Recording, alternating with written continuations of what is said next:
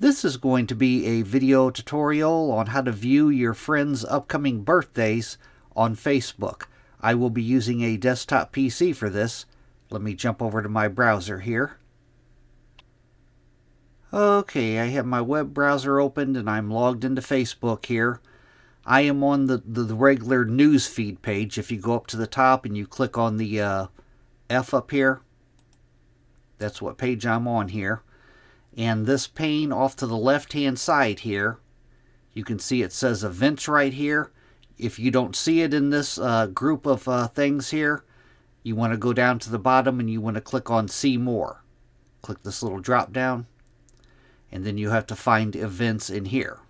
Like I said, mine's up here. I'm going to click on Events. And then right down here it says Birthdays.